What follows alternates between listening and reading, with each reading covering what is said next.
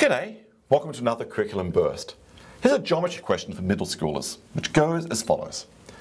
Isosceles right triangle ABC, it's a right triangle, encloses a semicircle of area 2 pi. Okay, so my picture's a little bit off here, but that's a semicircle of area 2 pi. The circle has center O, great, on hypotenuse AB, so that O is on the hypotenuse, okay, that's definitely the hypotenuse, great. And is tangent to sides AC and BC. Okay, where are these? AC and BC. So it's tangent to those sides. And tangent means what? Just touches. Yep, so I've drawn touching here and here. Great. The question is, what is the area of triangle ABC? All right. So on the area of the whole big triangle.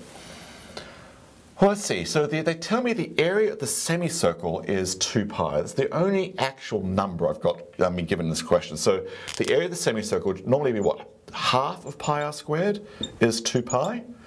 So a little bit of algebra tells me that r squared would have to be 4, so r is 2. It's a circle of radius 2. So that means that's 2 and that's 2. All right. Well, I'm just going to play with this. I'm going to draw on some more line segments. In fact, I'm going to engage in strategy number 3, which is engage in wishful thinking.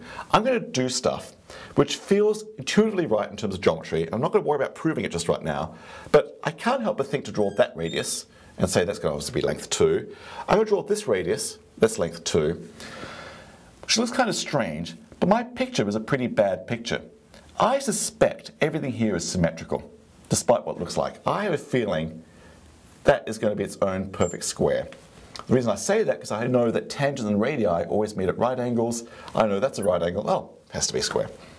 So despite my picture, that has to be square. Oh, that's a good piece of wishful thinking. Turns out to be true, I think. In which case, that's 2 and that's 2. You know, I bet, don't know if it's actually right, I bet they're 2 as well. It just feels so symmetrical. This question's got to be so symmetrical. In which case, I bet the triangle's 4 and 4, and all I have to do is work out half of that area of that square. Bingo. That would be the answer to the question. But of course, all that is wishful thinking. So I guess the real question now is my mathematically wishful thinking actually mathematically correct? Is that really 2? Can we prove that? So there's something to muddle on right here. All right, so muddle on that. Give it a go. Try to think about that. Is there a good geometrical logical reason why that length is 2 and I'm right? Or maybe there's a better way to see this question entirely. This is a good question, actually.